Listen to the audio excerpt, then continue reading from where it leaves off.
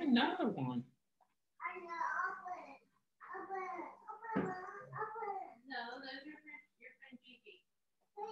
To islands, to all over the Low Country.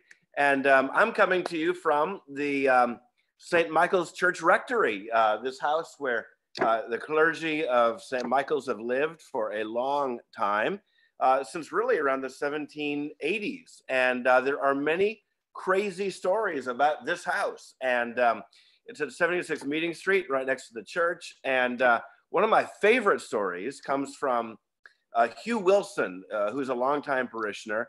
And when Hugh, he's now a retired doctor, but before his world in medicine and before he became an adult, he would hang around here with the clergy kids. And they'd go up to the third floor and they'd take this mannequin and they would throw this mannequin off the third floor with fishing line onto Meeting Street and then drag it, down a little bit from that third floor. And it would cause, car accidents and all kinds of things. And so there's been a lot of craziness here in this house that we love sharing these old stories. And we have modern stories as well. My wife and I have 3 children, and we're all crazed football fans. And we are big Carolina Gamecock fans, and on the college level, and a big New England Patriot fan growing up there in Boston. And I tell you this because if you are walking by this house during a Gamecock or Patriot game, you will hear this horn go off after every touchdown. Now, granted, this has been a bad year for Patriot and Gamecock fans in general, okay? But now I do have a bigger horn for the playoffs, but this is our regular horn for the regular season. But we love football. We are a very competitive family, and our neighbors don't love it as much. Now, on one side, there are basically dead people in the churchyard. On the other side, we've got some folks that really don't like our horn that much at all. But who could forget the last-minute wins of the previous years against Seattle and Atlanta? But when they won, the Patriots won their 3rd Super Bowl in 2004. I was then pastoring a church in Washington, D.C., and one of the men on our usher team worked in the White House. And bless his living soul, he scored my wife and me a ticket to the Rose Garden when the Patriots went to greet the president after their Super Bowl win. My heroes at the time, Tom Brady, now turned Judas, but in any case, Bill Belichick, Teddy Bruschi, all my heroes. And because my wife is not in the room, I can tell you it was perhaps one of the most amazing events outside my wedding, outer body for sure. And there was an opportunity at that time to get autographs at the end of the presentation. But as part of this true story, at our church, we happened to have a funeral the morning of this White House event. And I can tell you, it was the fastest, quickest dispatch of a funeral we've ever had. We went very fast. We buried him quickly. And I raced down Connecticut Avenue to the White House. Didn't have time to change clothes. I had my collar on, but I had my New England Patriot jersey on underneath my collar and a big Sharpie pen. And I immediately, after that presentation, turned into a 15-year-old super fan. And I opened my shirt when I got to Tom Brady. And I said, "Tommy, sign me, baby." And he took his big marker and he signed his name on my jersey. And my wife said, "Al, you're a moron." In any case, it was a wonderful experience. And the point of the story, and there is a point of the story, is that several weeks after winning that Super Bowl, Tom Brady was interviewed on 60 Minutes. And during that time, Tom said, there are times I wake up in the morning thinking to myself, after 3 Super Bowl trophies, that was way back then, he said, there must be more to life than this. this. And I've never forgotten that. If you Google Tom Brady on 60 Minutes, it's a very arresting statement that he made with that question: is there more to life than this and all these trophies? Now, I would say no. I say that 4 Super Bowls and more, that's enough. No, just kidding. But tonight, I want to look at that question: is there more to life than that? Now, granted, it's safe to say that some of you are on this Zoom tonight because you're asking that question. Is there more? There's got to be more. Some of you have come because you're really not asking that question. Maybe you're here because another person asked you to be here, or you're doing it for another person. I don't care why you're on the call. I'm glad you're here, period. But the first time that I took Alpha, I was kind of forced to take it. My boss at the time made me take it. And I was brand new to St. Michael's as a priest, and we were just, launching the Alpha course. And so it was my job to introduce it. But I love the story about this Texan, speaking of Texas, Shelley, this wonderful Texan who had this great big plantation, and he would always have a major black tie party every year. And as part of that big party, they would gather by the pool, and he would give the same offer: whoever swims in my pool 1 lap will get, with all their clothes on, will get $1 million or my daughter's hand in marriage. Now, this was a saltwater pool with a shark in it. And nobody, of course, took him up on the offer ever, until one year, the man hears this splash, and everybody runs to the pool. And there is this guy who's swimming for his life in the pool as fast as he can to the other side of the pool. And nobody can believe what they see. The shark is on his tail, and the guy gets out of the pool. And the owner was like, "I can't believe that you took me up on the offer." He said, the guy said, "What would you like, son? Would you like $1 million?" He's like, "No, I don't need it." "Would you like my daughter's hand in marriage?" He says, "Definitely not." He said, "What do you want?" He said, "I want the hand of the person who threw me in." But, sometimes we feel that way sometimes when we come to church or when we are involved in a course like this. But I want to let you know that these Tuesday nights are so important for our life together. So important about being able to raise the question of, is there more to life than this? And what's really out there? And who is God? And what I love about Alpha is that we never take for granted that you know the answer, or that we know the answers to that question. We always meet people where they are, as if we've all just dropped down from Mars and we're all asking the same questions. It's the very beginning questions that I love to look at. And I think that in the South, in this part of America, we kind of take for granted that people know what Christianity is. But it's often, sometimes for the seeker, the last place we look for hope, because it's so well worn and so many people go to church down here. Sometimes it can be the last place that we look to for real hope in our life. Because in today's world, it's much easier to say, I'm a Buddhist, I'm a Sikh, I'm one of the Eastern religions, because they're remote and mysterious. And so what I want to do tonight is to wipe off some of the wax off what it means to really be a Christian. Now, number one, I find that people don't look to Christianity because they see it as so boring. Maybe the church simply so dull. It was Robert Louis Stevenson who once entered into his diary as if he were recording the most extraordinary phenomenon. He said, I've been to church today and I'm not depressed. Well, as a child, that was my reaction. I found it dull, with no connection to my life. But the second reason we may not look to Christianity is that it simply seems too unbelievable. Like Jesus coming back to life?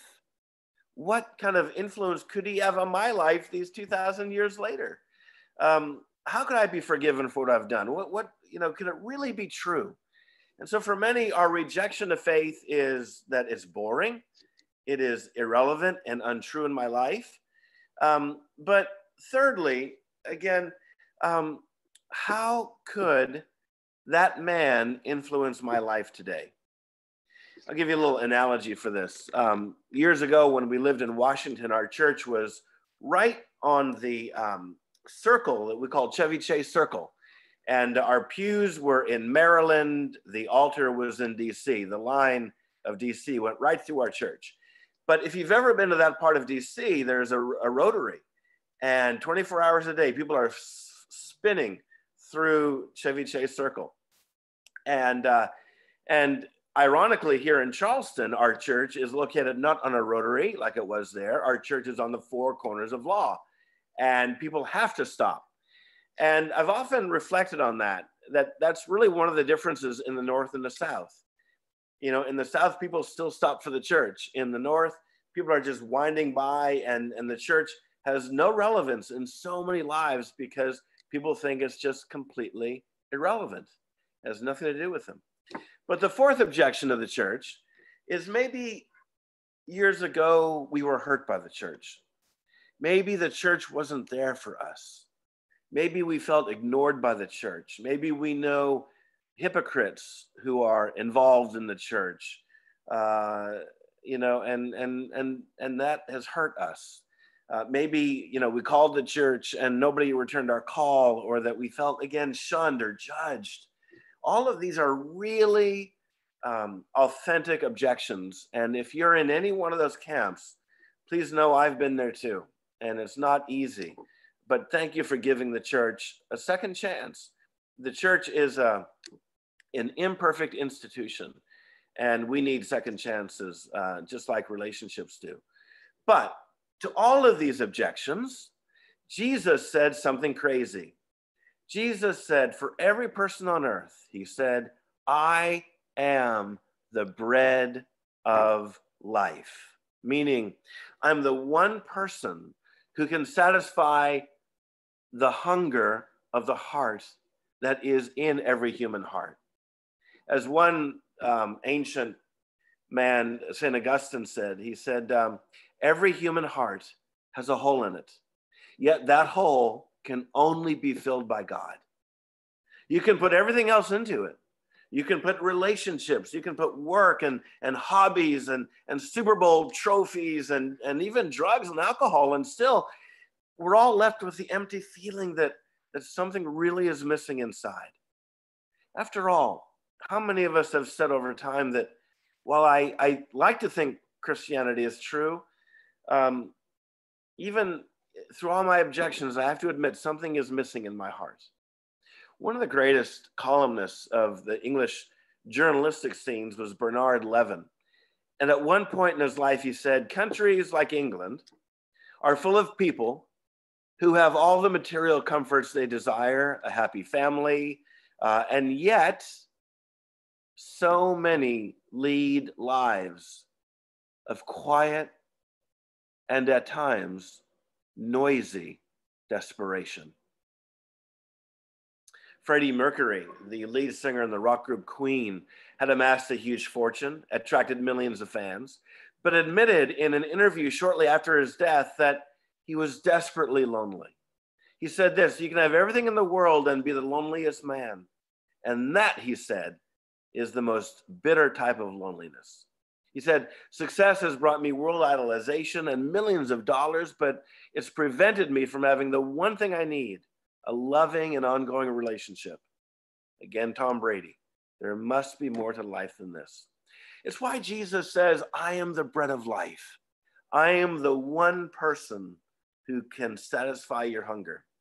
But then he puts feet on that identity by saying, I am the way. I am the truth, and I am the life. And I want to just finally break those three things down a bit because they're really profound when we isolate each word and look at what Jesus really meant. First, Jesus said, I am the way. He didn't say, I am a way, notice. He said, I am the way. In other words, Jesus is saying, I've come to bring direction to a lost world. one of the goals that my family and I have is to actually see every Major League Baseball park in the country by the time my children get to college. Now, COVID has hampered this a little bit, but we've hit 15 baseball parks and we have 15 left. And a couple of summers ago, we hit Miami, Florida, the newest park in the major leagues, with a retractable roof, and it looks like a spaceship. We saw more of Florida than most Floridians see of Florida in that trip, and we went everywhere. But had it not been for the Google Map GPS, you know what I'm talking about, you know, when to make a U-turn, when to make a left and a right, we never would have found this stadium because it's in a very counterintuitive part of Miami. And what I love about GPS, the Google Map, is that it is so forgiving when you make a mistake, right? Rerouting. And I always think about Jesus as our GPS, our source of direction. When we're going in the wrong direction, he's patient with us to bring us back. But his way is very specific. He brings us right to where we need to go, and trying to do life without Jesus as the way to lead us through is like driving to DC in that maze of, their, traffic patterns, and finding your way is very difficult. And as such, when we look at Jesus as the way, he answers questions like, where did I come from? Where am I headed? What should be my next move in life? Is God calling me to marriage? Does my life have any ultimate meaning and purpose? What happens when I die? These are the big questions of life. And ultimately, there is only one relationship that is completely loving, totally ongoing, and that is that relationship with God. And so Jesus is saying, I am that way to that relationship for you and God. I am the way to find the purpose for which you were made. I am the way. And one of the realities about a GPS, back to that analogy, is that when you're using a GPS to get somewhere, it means that your conversation with your spouse or your friend or whoever's in the car with you can change. You're at peace with each other. You're not like, what did that map say? You're not tense, right? Because you're at peace. You're following that device. You can talk about other things. You can live, right? You can enjoy your surroundings because you know not only where you're going, but when you're going to arrive. It is a life and game changer. So Jesus said, I am the way, right? I am that GPS. But secondly, Jesus said, I am truth. Again, he didn't say I am a truth. He said, I am the truth, meaning Jesus is saying, I bring reality to a confused world. Now, sometimes people will tell me, but Al, it's great that he satisfies that hunger for truth in you, but I don't have that need. Or people might say that truth might be for you, but it's not true for me. Or isn't that just kind of a crutch for what people who need to do that kind of thing do? And if you need that kind of thing. But, Jesus saying, I am the truth, it wouldn't be truth if it was a truth for me and not for you. It's lovely, but it wouldn't be truth. So, because if it's true for everybody. If it's not true, then it's not actually lovely for those who believe something that isn't true. Because when they're walking around in a deceived state, what kind of a loving God would want one person to receive truth and another not? One of my heroes in the faith is a man named C.S. Lewis, a great author, as you know, and wrote Narnia and all those children's books. But C.S. Lewis said, Christianity is a statement, which if it's false, is of no importance at all. But if it's true, it's of infinite importance. The one thing it cannot be is moderately important. But when Jesus said, I am the truth, he wasn't just talking about an intellectual truth, something of the mind. He was talking about that, but it's more than that. It was a truth as lived, a truth as experienced. And there's a big difference between a kind of intellectual knowledge only and a personal knowledge. For example, my wife and I, Libby, we are going on our 27th year of marriage. I can't believe it. But supposing before we were married, before I had met her, I went into a bookshop and there was a book about her called The Amazing Libby. And I thought, well, that looks interesting. I'll pick it up and have a look. Chapter 1, her sparkling personality. Chapter 2, her extraordinary intelligence. Chapter 3, her infinite patience. Chapter 4, her love for stylish attire. Chapter 5, her potential to be a long-suffering wife. Chapter 6, her cordon bleu cooking skills. And the final chapter, her sporting ability. That would be a very short chapter in looking back. But if I'd looked at this book and thought, my goodness, she sounds like an amazing person. See, that's intellectual knowledge, head knowledge. But after nearly 3 decades of marriage, I can tell you she is an amazing person because we're in a relationship. And like good Scotch, it only gets better. And when someone says, I know Jesus is the truth, they're talking not just about a intellectual truth, but they're talking about truth as lived, like a living, breathing, relational truth of Jesus. So Christianity is not just an intellectual hypothesis as much as it is a relationship with Jesus. And that's really exciting. So Jesus said, I am the way, I am the truth. And finally, Jesus said, I am life. I am the life. Meaning he brings light into a dark world. And, there are 2 kinds of light and life, really. As you think about life, the life that Jesus brings, 2 kinds of life. There is life right now, as you and I are living it. And then there's life for eternity, like the forever life. It's very possible to be dead while you're alive. Unforgiveness, regret, anger, taking over the body, that can lead to death. I think of a headstone in London that said, Bob Jones died at 45, buried at 85. It's very possible to live without a heartbeat. I mean, without a spiritual heartbeat and just have no hope. Jesus came to set us free from the things that cause death in our life, the anger, the resentment, the regret, the unforgivenesses, the abuse, the things that are wrong in our lives, the mistakes that we make and the mistakes that have made against us. And sometimes those mistakes are very small, but they add up over time and hurt us. Other times they're really big and they are life-threatening and cause a slow death. Now, there's a big difference from the things we do that are wrong and the mistakes that we make. We all make lots of mistakes, and our mistakes can be relatively harmless or even amusing. I love this article that details some of the mistakes that students have made on Sunday school tests. And one person wrote this: Moses led the Hebrew slaves to the Red Sea where they made unleavened bread, which is bread made without any ingredients at all. Moses went up on Mount Sinai to get the 10 Commandments. He died before he reached Canada. I love these. Another wrote, the Greeks were a highly sculptured people, and without them, we wouldn't have history. The Greeks also had myths. A myth is a female moth. Another wrote, Socrates was a famous Greek teacher who went around giving people advice. They killed him.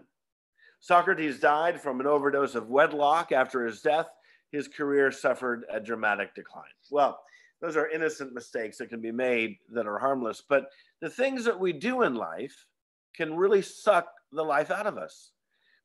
The biggest is unforgiven sin, or our inability to forgive another. And this is huge. Nelson Mandela said, refusing to forgive is like drinking poison and waiting for the other person to die. Another, the great Russian novelist Alexander Solzhenitsyn, said that the line separating good and evil passes not through states, classes, or political parties, but right through every human heart. and through all human hearts. So on all things, big and small, Jesus says, I have come to give you life, forgiveness. So new and forgiven life now, where on the cross, Jesus took everything you and I have ever done wrong, said wrong, thought wrong, and died in our place. In fact, if you had been the only person, he would have done it for you. He loves you that much. And because of that, it's possible for that guilt to be taken away.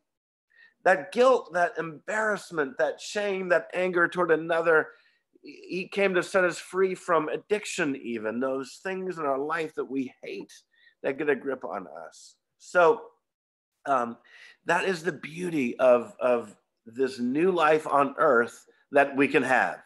Meaning there's a day where we don't need to walk on eggshells. Our family doesn't need to walk on eggshells. Our anger is in check. We're living a new life of peace and strength. But the second life that I want to talk about briefly is the eternal life that we have. Like what happens after we die? For the Christian, we believe that life really actually begins when we die, right? We will live forever, eternally. And we don't need, therefore, to fear when we take our last breath on earth. In fact, I really do believe that the life we're in right now, my friends, truly is the prologue to the book. Chapter 1 begins when we die. This is why we call the gospel the good news. The life we're in right now is the prologue. Chapter 1 begins when we get to heaven. And that's why Jesus said, I am life now and forever. So, is there more to life than this? I believe there is. Through Jesus, he says, I am the way. I am the truth. You can count on me.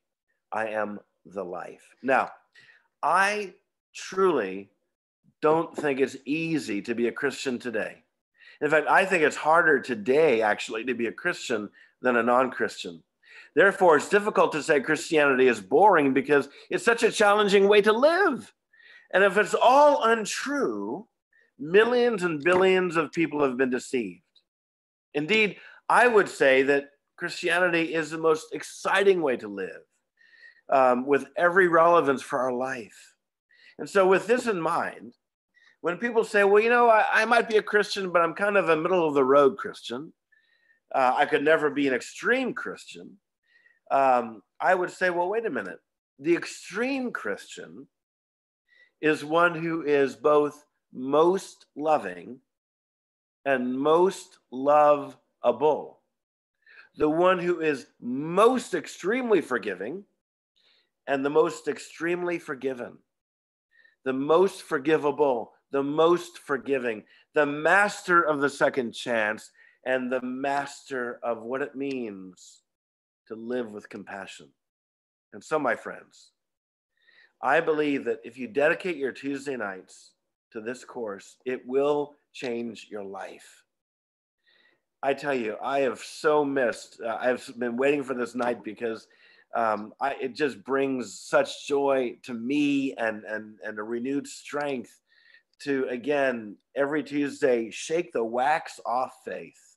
Take all the religion and denominational stuff out of it and get Christianity back down to the raw wood and say, what is it? What in the world do we really believe anyway?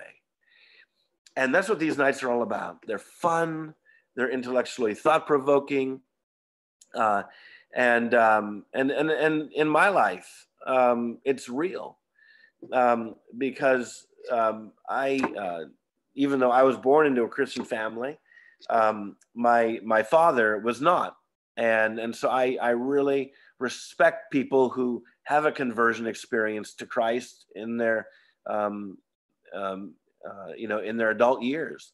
And I'll end with a story of my father that has everything to do with my story in faith.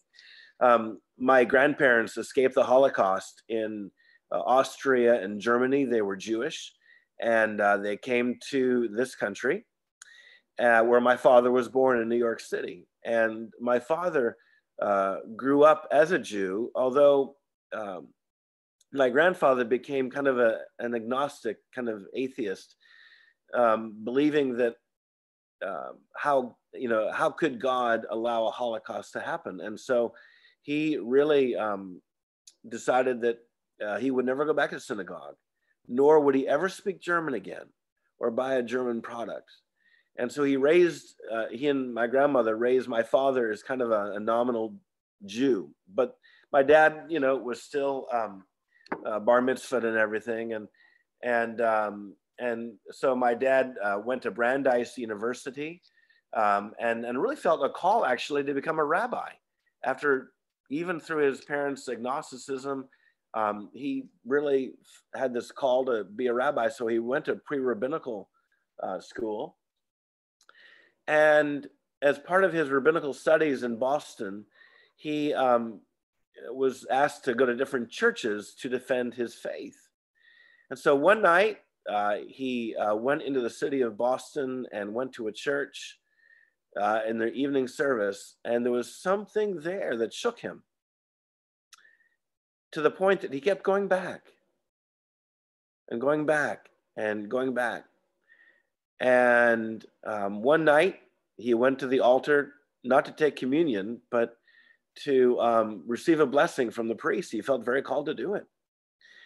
And it still brings tears to my eyes because, my dad is not an emotional man, but he said, whenever he recounts his story, he says, Al, when the priest put his hand on my head, it was like a bolt of lightning going through my body with one question: what if everything Jesus said about himself was true? What if he really was and is the way, the truth, and the life? Now, my dad was about 28 when he had that revelation in pre-rabbinical school, but now in 2021, my father is 89 years old, and following that experience at that altar, he left his rabbinical studies and went to seminary to become a priest. And he has served as a priest. In fact, right now he is in charge of a church in Rhode Island at the age of 89 and leads that church on Zoom every Sunday, and is unbelievable. I just talked to him tonight. He's so full of life and the Holy Spirit in terms of his faith. And to me, that's proof in the pudding of everything Jesus talked about. I am the way. You can count on me. I am truth. I am life. Now, again, some of you I know and some of you I don't know. But again, it's all neutral territory tonight. And some of you might say, I'm ready to make a commitment or a deeper commitment to Christ. And, why waste time? And if you're there, I want to have a prayer with you of commitment. And commitment is really about three things when we talk about this with Jesus.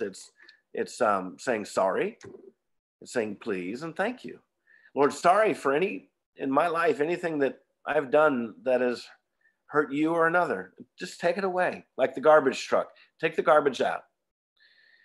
Live in my heart, please, and help me live for you. So let's do that right now. And again, if you don't feel ready for this, that's okay. Or if you've already prayed it, I pray this prayer every day.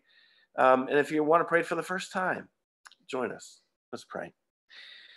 Father, we thank you that we do believe there's more to life than this, because there's more to life beyond earth. And you came to prepare us for that life. It's amazing.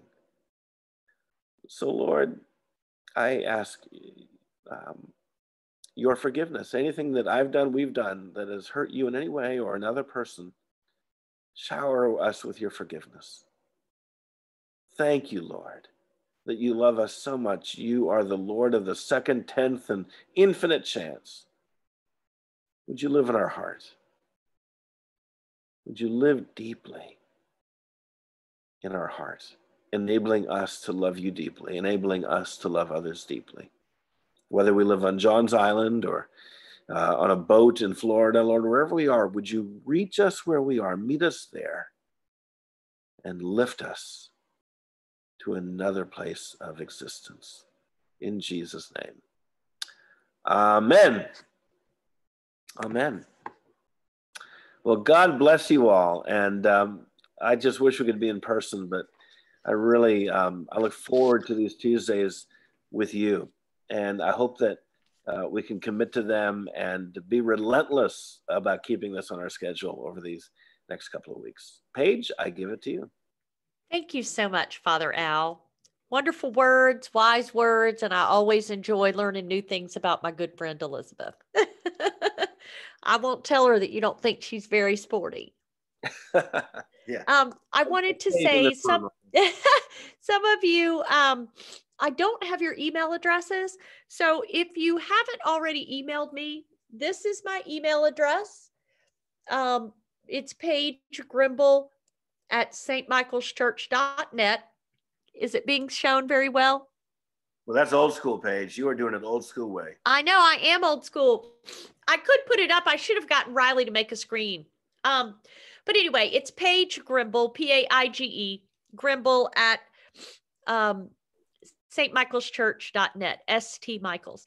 So just send me your, Riley put it in the chat box. Okay. Thank you. So we will, if y'all have any questions and stuff during the stuff, but I'll go over this next time. But next week too, we'll be able to do the chat box and all that good things going on during the, well, not during the talk, but you could be doing the talk. Anyway, we just thank y'all so much for joining us and look forward to having y'all with us next week, 7 o'clock every Tuesday from now until March 9th. And I hope that tonight's conversation and talk from Al has been a blessing. So thank you. It was so nice to meet y'all. Blessings, everybody. Yep. Have a good night. We'll see you next week. Take care. Good night. Thank you. Good night. All right. Good night, safe. Good, everybody. Thank you. Bye.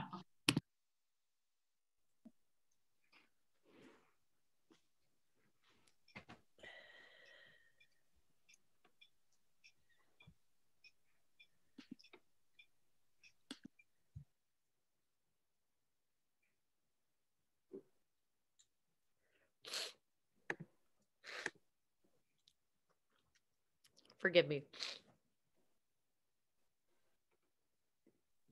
We lost our boat people. They signed off. They do have guests. Well, they were still on mute. Right. Yeah. Oh, here we go. They did. Thank you, Al. That was wonderful. Yes. That's fun. Oh, can I ask a question? And I've thought of this before, but I really have always wanted to ask you, Al. What church did your father have that experience in?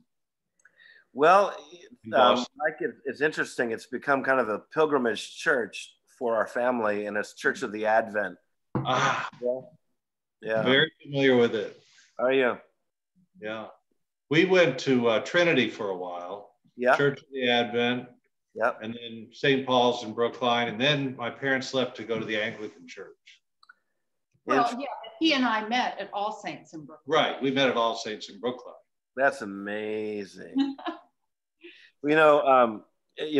Even though and I interned at Trinity Copley Square, but I go back now and it's so sad because the gospel is just, political ideology, and it hurts my heart. But at Church of the Advent, it's a very Anglo-Catholic, high church scenario, and there's still something very beautiful there for our family. And my brother is on the vestry still there now, and it has just this lovely, it's nestled, as you know, right there in the heart of the Back Bay, in a beautiful brownstone environment. And I'm so glad you know what I'm talking about. It's very special. Very much. Yeah. Wonderful. Mm. Yeah. Well, I've loved our connections tonight. Yeah. The neighbors, that's awesome. And then the people who've just known each other for, I don't know how or why. It's wonderful. And there are a couple of people who did not show up tonight, but then we had some extras. So I was very excited. Thank y'all for your leadership and your time and your prayers. Yeah. Yep. So next week we go into small groups. Next week, we will go into small groups. There will be specific information given about Zoom. I'll have a little Zoom info session right at the beginning. And then I'll talk about going into small groups when we go into it, or make sure we cover all that info when we do split. Okay. And Riley, can I make a request? Do you think we can we have some music when people are coming in? Yeah. Is that okay, Paige? Put like a little video up or yeah. Like, yeah, I can do that. That'd be really nice, just to kind of, you know, ease us in, and it's not quite so awkward when, you know, when people are, you know, gathering. It's not like you're in a room where you can go up to someone and, you know. Yeah, I kind of froze in the moment too, and you gave me a nice little nudge. So, but anyways, thank you. That'd be great. Thanks, Riley. Yeah. Awesome. Well, it's so good to see the walkers again. Oh my goodness. Without masks. It's good to be seen. It is good to be seen. Wow. The only way I see people without masks is in Zoom meetings. Yes. I know. It's so nice.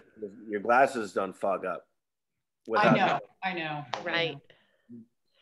Well, Riley has all kinds of amazing things that he is learning with our Zoom technology. One being of a, did you mention that to him? No, I didn't get a chance. What was the name of it again? It's called Prezi, and it's, have you seen it? Mm-hmm. Yeah, where you can basically have like almost, it's like you're touching the slides as you go through. I don't know.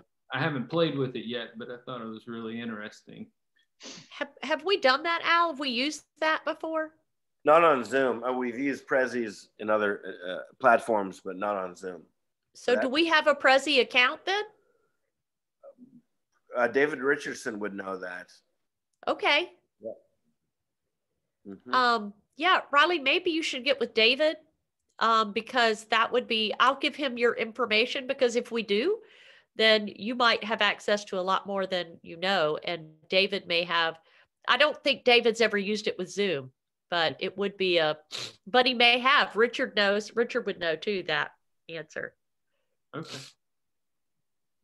That sounds great. All right. Awesome. If y'all had like a made up, you know, kind of a, not like what you have, but like for Al's talk, if there's like key bullet points or something that you have, you know, you could put those up as you're talking, but I don't know if that's a distraction from the message too sometimes, you know, I don't know. Well, Al, you want to let us know what you think about that?